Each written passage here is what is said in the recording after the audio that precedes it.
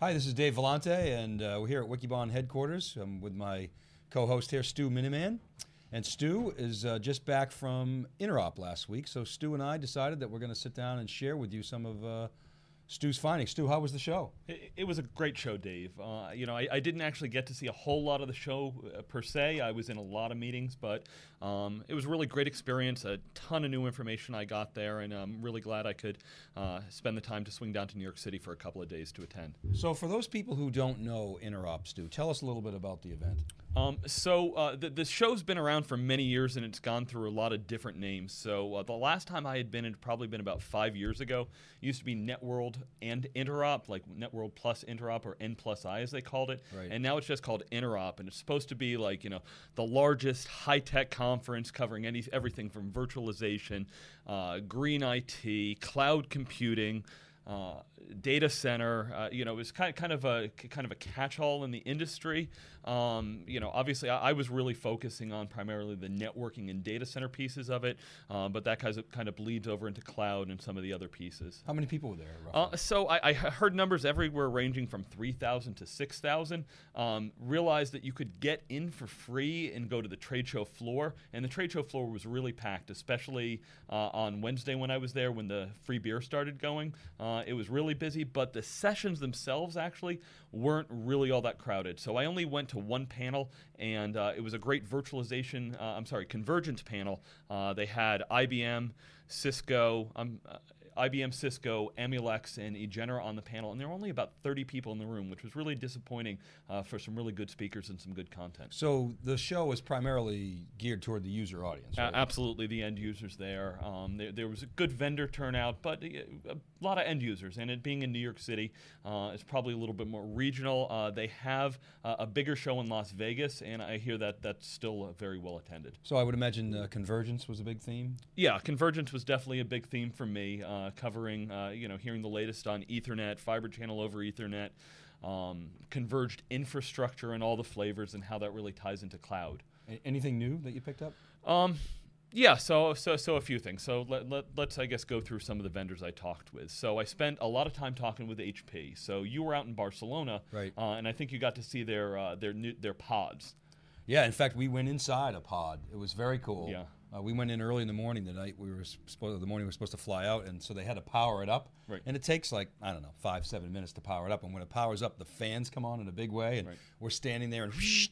So you're inside this. Did you see one? Did they have one there? No, they didn't have one there. Yeah. So imagine you're inside, a trailer, almost like an Airstream, like a camper. Yep. But narrower. It feels narrow. It's probably wider in total, but it feels narrow because there's all servers and power and cooling in there, and just racked and stacked servers and storage. Okay. So they were talking up the pod works? Yeah, definitely. So I got to speak with their vice president of converged infrastructure, and it's Doug. I think it's Oat-Hote is his last name. And he was talking to me a little bit about pods, and he was also talking to me about kind of a future project that they've got coming called the HP Garage. What was interesting is they just got a $7.3 million grant from the Department of Energy, and if you think about how the pod is kind of like a whole trailer that you can create a whole data center, the garage is a smaller version of that you'd be able to plop inside an existing data center. You think about where we're going with power and cooling. It's going to use water cooling, and it's going to use DC power on the inside and be able to do about 4 to 8 racks inside a data center, self-contained, much better efficiencies on the power and the cooling. And as we know, that's one of the biggest challenges in data centers today is keeping those costs for power and cooling down. Yeah, so the cool thing about the pod that I saw was it basically, you order it. They announced this pod works. Now, they say you can have one in as little as 6 weeks, but if you and I called up, we wouldn't have one in 6 weeks. It's got to be in their pipeline. And I know they've got a couple that went out to Microsoft, and they probably planned for it. And once they plan for it and it's in the pipeline and they're going to have all the parts and the equipment, then they can do it in 6 weeks or 6 to 12 weeks, let's say. But the cool thing about the pod that I recall was that it has a PUE out of the box of 1.2. Yeah. Now, the average data center is probably between a PUE of probably between 2 and 3. And what we mean is that normally data centers, they power the IT equipment, and so for every watt you use to power the IT equipment, you need additional watts to power the power and the cooling, right. The power distribution and the cooling. And the average data center is probably twice the IT equipment needs, maybe 3 times, and HP saying it's only 20% additional power over the IT equipment to power these pods, which is very efficient. And I had a real interesting discussion talking about, really where's the market for these pods, because you've got the giant guys. I mean, the Googles out there, the Facebooks that have these just tremendously huge scalable data centers. Then you've got the service providers, and that's really where they think the pods are going to be going a lot. As well as they said, there's certain companies that are going to be able to use this type of technology. It's what they call almost IT as a weapon. So rather than IT as a service, as a weapon. So the companies that say, I want to be able to have massively scalable architectures, be able to provide these services, and even HP themselves are going to be a cloud provider using these kind of technologies. So it's going to be a while before these things go mainstream, is what you're implying. Yeah, and I mean, I think if we look at any of these prepackaged solutions, these are not, massively selling, huge volumes of them. So, pods and even the garage, there's certain enterprises that are going to do them. If you look at the VCE coalition, Acadia's vBlocks, this is not something that, every commercial account's going to buy. It starts in the enterprise, and it kind of works its way down market as they make things make sense. Was VCE at the show? VCE definitely had, they didn't have a booth. So EMC was there and Cisco was there. I didn't see any vBlocks specifically, but Cisco was definitely talking about it and EMC was talking about it. I stopped by the EMC booth. It was the Ionics people, so they were talking about the latest in UIM 2.0. So that's the Unified Manager, which is specifically for vBlocks. So definitely you had pieces of it from both sides of the coalition. Who else did you see at the show? The other big one there was Dell. So Dell actually had one of the keynotes on Thursday. Dario Zamarian, who is the new kind of czar general manager of the networking space, and I got to sit down with him, which was really quite interesting. Because if you think from a networking standpoint, how does Dell really fit into that picture? And I asked him that question, and he was very kind of frank and honest in saying, I asked that same thing when I interviewed. Dell is not, they have their own kind of low consumer end product line, but mostly they're doing things through partnering. So their big partners are Juniper, Brocade, and Aruba Networks on the wireless side. And he said really his job is to give Dell some credibility in the space, first working with their partners and eventually growing, of course, probably their services with their Perot acquisition and trying to get into that space a little more as they build their converged infrastructures. So we saw, Dell bought EqualLogic, tried to buy 3PAR to do the high-end storage play. You just mentioned the Perot acquisition. Obviously, Dell is transforming itself. Do you see Dell actually acquiring a networking company? So I asked him that specifically, and if you look at the options that they have out there, they're not going to buy Juniper. Juniper is just way too big. Too rich? It's, $12 to $15 billion for that acquisition. They're not going to buy Brocade. It really doesn't make a whole lot of sense. It's also, $3 to $4 billion at least from what Brocade's market cap is.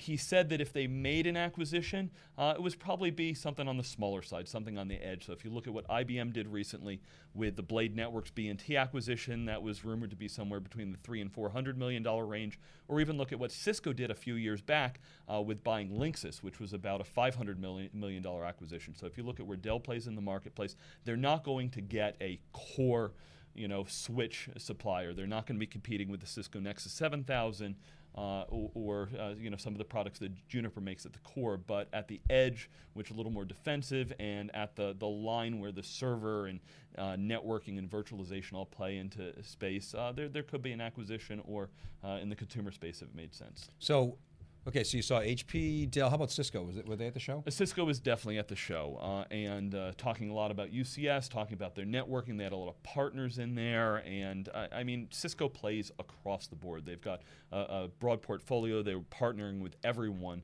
They're absolutely still strong. I talked to Mike Fratto from Network Computing, and he said they had just done a survey of the networking group, and I think they found over 60% of everyone they surveyed said that no matter what, they're not going to switch from their existing vendors. So really good news for Cisco there that they're well entrenched. They've got good product line, And the second question was, what would make you switch from that? And it has to be a really large, significant change, not just in cost, but benefits as to how you can operate. And so it's going to be tough for people to unseat Cisco. So what do you think about HP's converged strategy? Do you think they'll be able to take Cisco on? HP's really bought themselves into the number 2 spot, and they have the most number of pieces of the stack. They've really got a full stack. The only piece of the stack that you say they might not have is fiber channel, and to be honest, they're not interested in acquiring that. I think HP's making some good moves. They've always bundled an automated solution, so if you want to buy a whole rack or buy a whole pod, buy it all from HP, and they've got those pieces together, and it's sticky. Does HP have the most robust stack for converged infrastructure, in your opinion? You can always argue on each individual piece. From a storage standpoint, they've got some tough competition, and we'll see how this all shakes out with what's going on with 3PAR. From a networking standpoint, everyone's got the same message today. We're flattening the network. We're going from a 3-tier network down to a 2-tier network. Virtualization is a big play in here. If you look at the advantage that Cisco has had for many years, is they've got just a huge number of people that are certified for Cisco. There was a great article by Greg Farrow at etherealmind.com saying that hey, networking folks, your job is not working for Cisco.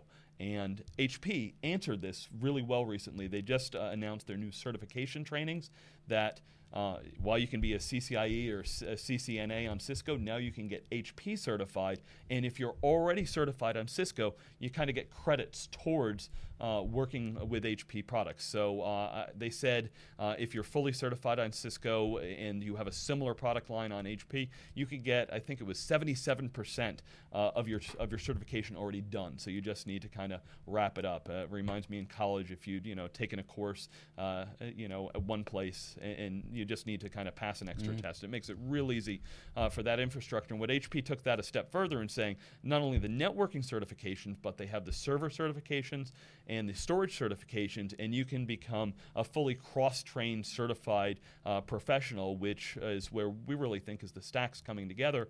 We're going to need those experts that can go across all the different technologies. Was Oracle at the show?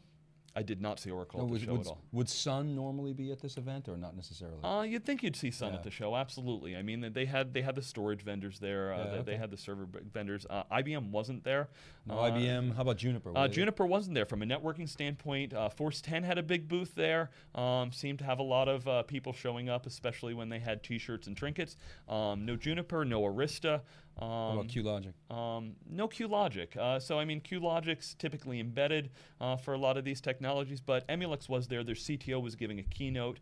And if you talk about kind of the cross-training, Emulex, I spoke with Sean Walsh, marketing from Emulex, and they were talking about this book that they had where if you're a storage guy or if you're a networking guy, you can learn about how to provision from either point of view. So kind of choose your own adventure almost. Okay, so some good education there. So we've seen a big thrust on training. So you're saying Emulex, HP.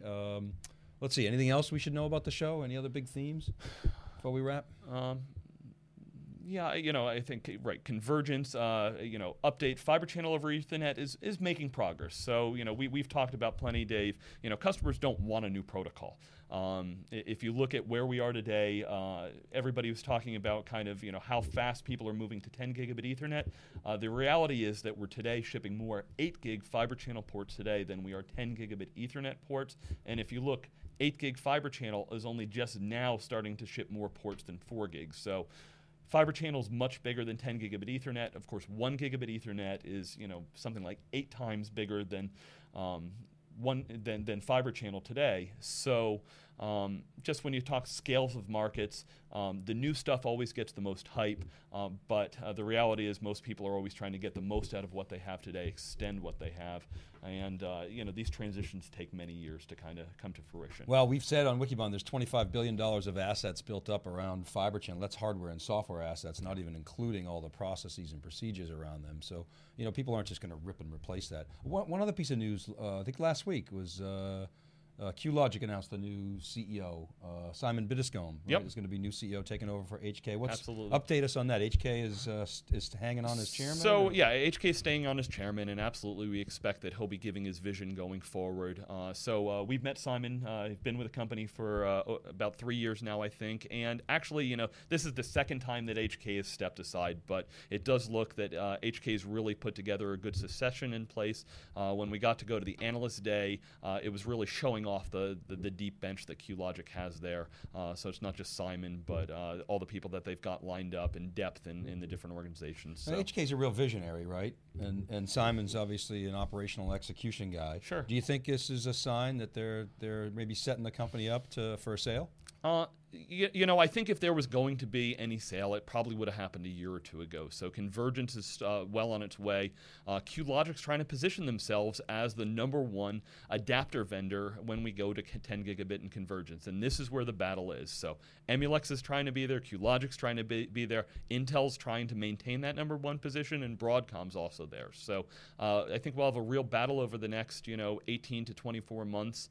Sean Walsh from Emulex said it's really, if you look at the next generation of Intel architecture, that's where the battle will be. So we're at the Niantic today, and once we go to that next generation, that's where the design wins will really kick in, and we'll have higher bandwidth, and we should have a little bit better clarity as to where the #1 and #2 players are, and then the also-rans.